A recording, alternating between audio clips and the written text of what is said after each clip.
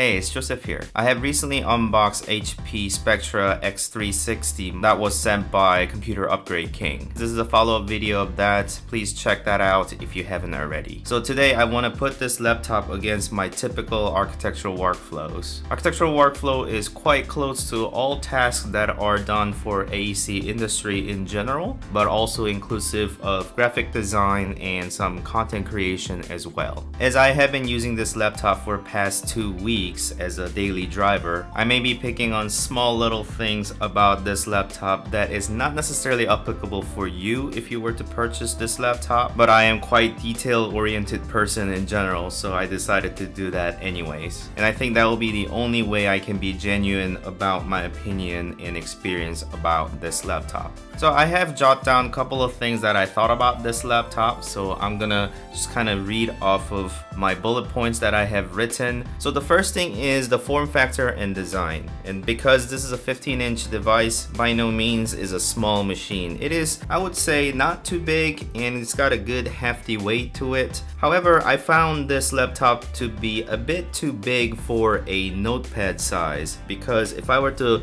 open this and flip it around, it becomes basically a notepad where I'm gonna use a pen and draw on if I decide to. However, it was a little bit big for this purpose, so that is definitely a caveat if you wish to do that. However, with that aside, if you were to just fold it back together, there is a nice carrying case or carrying sleeve, if you call it, that was included inside the box. And you can actually put this nicely tucked inside.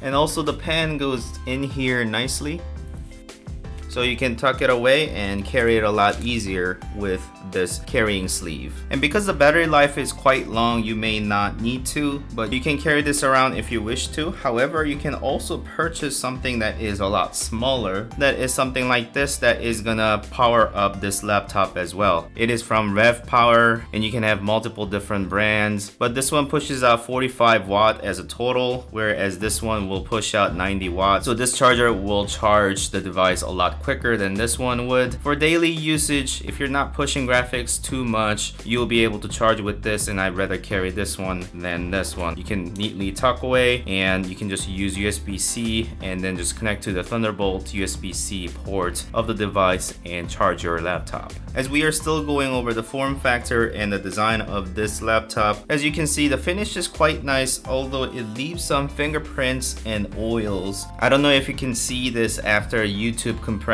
of the video, but there are some markings that I can clearly see inside of the video. After you have some fingerprint mark, then you're gonna see it on top of your laptop. Whether that matters for you or not, that's gonna be your choice. However, I'm really liking this sort of dark gray with the gold option. It really does look nice, and I also really appreciate the selection of ports that was included on this laptop. I have gone in much further detail on my unboxing video, but I really like the inclusion of full-size HDMI port, the big USB-A type port, and being able to charge the laptop with Thunderbolt USB-C ports. I do not want to forget there is a micro SD card reader here, and if I put the card, it nicely tucks away, and that can be used as your storage expansion, which is very nice. And for those of you regularly access your cameras and such, you can read the micro SD cards via this port here. And onto the inside, I have a mixed feeling about the number pad that was included onto the laptop. Because of this, all the keys were caused to shift to the left, and I noticed myself resting my palm like so, and because it is on the corner, it sort of digs into my palm. It doesn't really feel nice for prolonged use. And also, I've noticed the touchpad is really wide, so I accidentally touched the trackpad many times and the palm rejection wasn't so great. Maybe slightly narrower and less shifting of the keys would have been beneficial. I don't know how that could be achieved without removing the number pad, so that's why I have a mixed feeling about it. But for some people, number pad is definitely crucial, so that is available for you with sacrificing a little bit of digging into your palm area.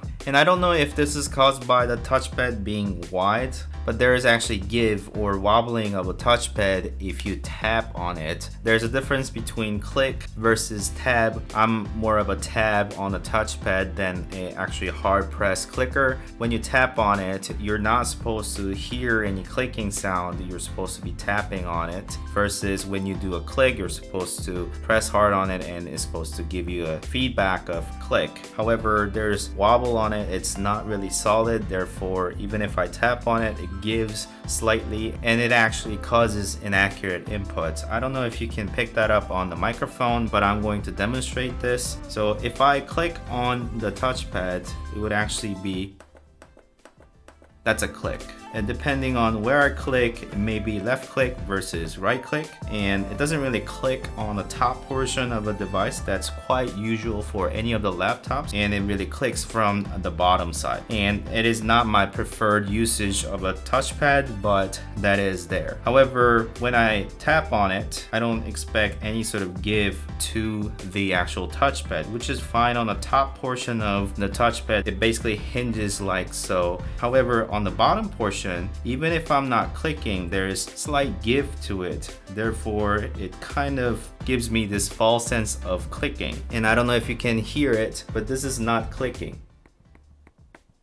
And this is just a wobbling of the touchpad that causes this much of give and sound. That is definitely not what I had expected, and I don't know if this is specific to this unit where it just kind of failed in quality control versus a design issue of this specific model of the laptop. And on to the performance of the laptop. By the way, this laptop has been upgraded by Computer Upgrade King, and I'm gonna flash the overall spec of this device here on the screen so you guys have a better idea of what I'm speaking of. And for a 15-inch laptop, the overall performance is not something unseen before. When it comes to CPU tasks, it has no problem handling those as it has the latest generation of i7. When it comes to graphics card related tasks, it's gonna struggle a lot. So the renderings it can do, however, I don't think it will work with VR. I have tested, but it doesn't really work. When it comes to graphic card related content, you're probably better off purchasing some sort of gaming machine so it has a lot beefier graphics card.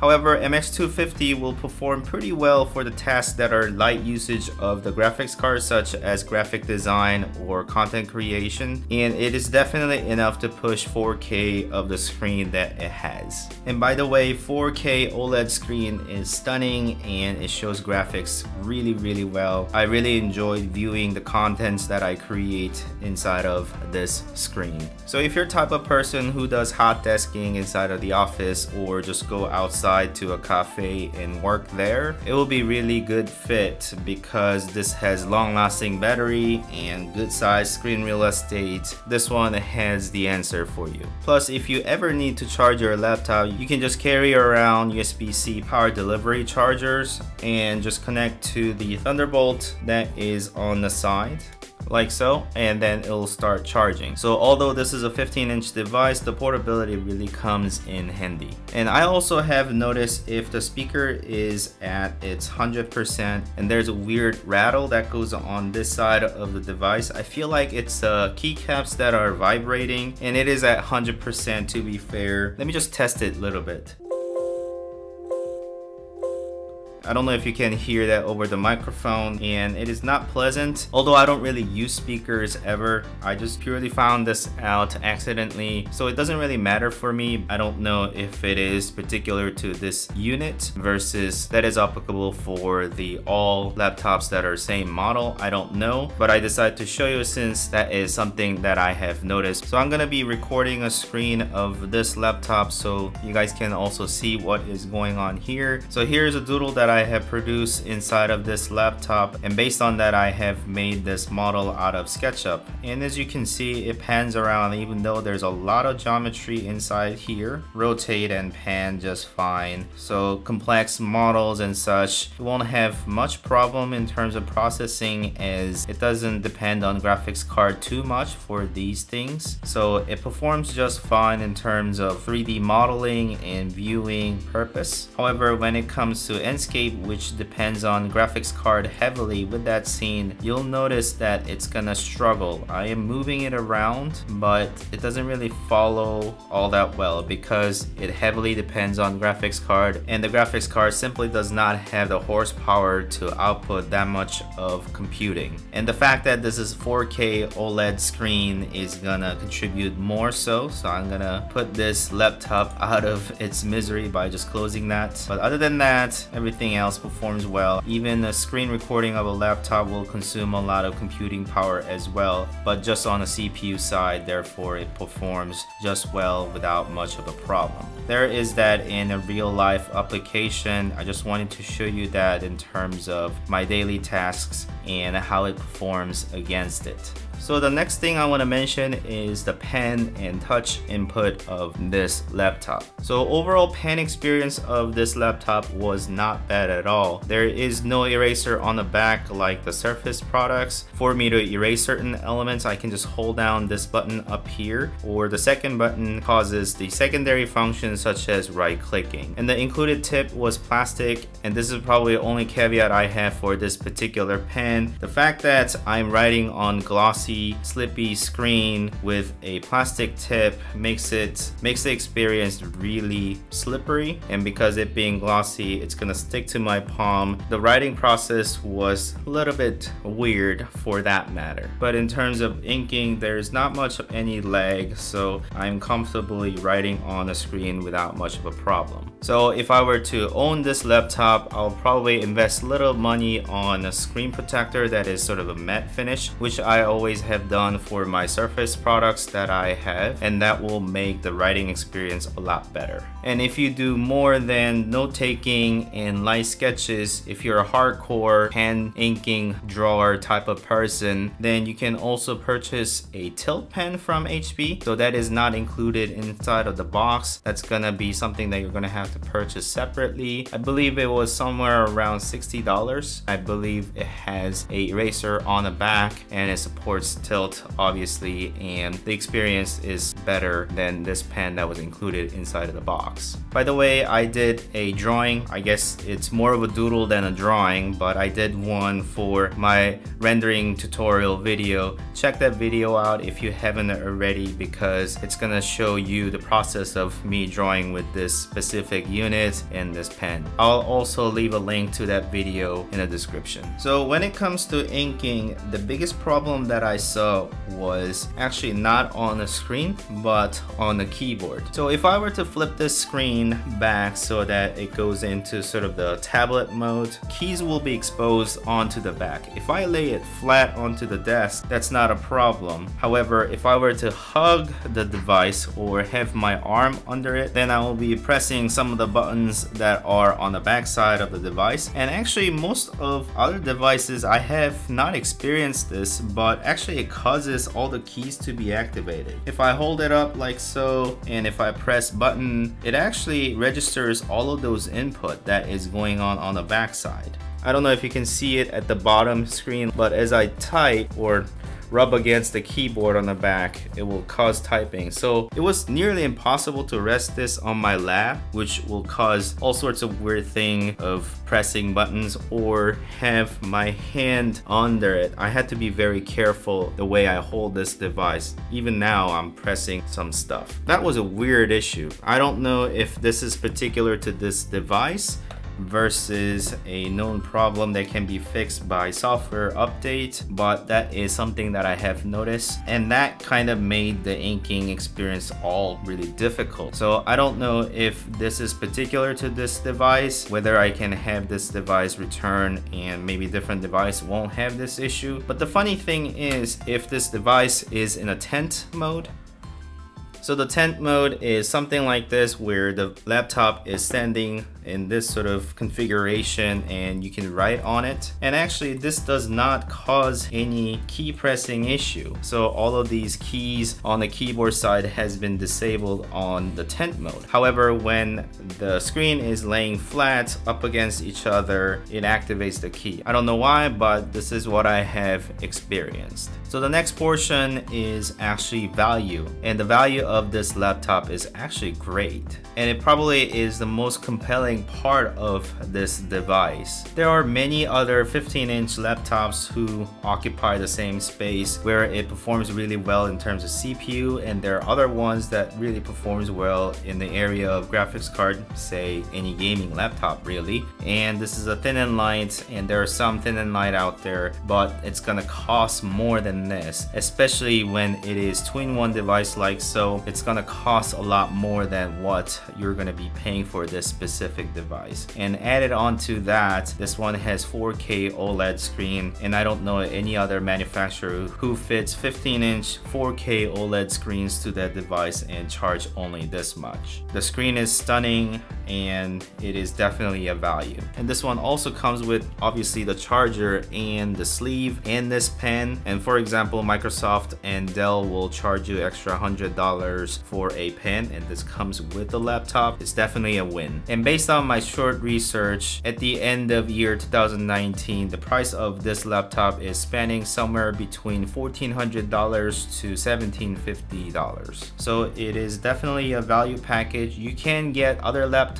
but probably not at this spec. Such an amazing screen, 4K OLED at 15-inch. As part of the conclusion of this laptop, I think this laptop being 15-inch is probably a little bit too big for my daily usage. I tend to weigh a little bit more on note-taking and sketching and just being a lot more mobile. I don't necessarily need all that screen for my daily tasks, and I can rely on desktop that has a lot bigger screen. So I'd rather go with 13-inch, and I actually know that HP Spectre has 13-inch model, so I'm definitely gonna have a look at that model as well. If it actually had beefier graphics cards, maybe 15-inch will be justifiable, but since it doesn't have any GTX grade, it just has a MX 250, so I can't really justify carrying around 15-inch device for that. The fact that the keys do not get deactivated when you flip into the notepad mode, that was the biggest caveat to the purpose of this laptop, like note-taking for me. And the fact that the touchpad wobbles a little bit when I use this was giving me a little bit of annoyance, but I may be nitpicking and something that is not apparent on other units. And on to the pros of this device. It's two-in-one capabilities where you can touch and click on things, and then definitely use a pen to draw on it. Those features are really useful ones for architectural professionals like myself. And because we are designers, I do care about overall looks and the design. It is sleek looking. I like the color scheme. Perhaps it is a little bit more complex than I would have liked. I would have appreciated more simpler design. It is definitely not bad looking laptop, so I do appreciate the overall look and the feel of the design. And also the ports of this device, full size HDMI, 3.5mm headphone jack. Those you cannot really take it for granted. The USB-A type port, 2 Thunderbolt ports, the SD card reader, and that's really all I can ask for, and it has it all. So this laptop poses really great value. It is not a value laptop, but it has 4K OLED screen that is 15-inch, and it also has a pen included in the box. And then it is a two-in-one device where you can do touch and pen input. All of those features are not offered with this price of a laptop. So you're gonna be getting a lot of laptop for the money that you pay for.